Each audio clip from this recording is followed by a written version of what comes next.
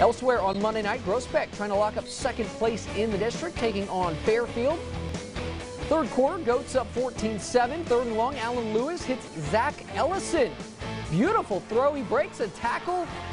Big man can rumble. Heads downfield. Nobody's going to catch him. He takes it in for a touchdown. Goats going for two now as Lewis takes the direct snap, crosses the goal line for the score. 22-7 Groesbeck in the lead there. Eagles back on offense, same score. Caden Crawford rolls out, and that is picked off by Arturo Sotelo.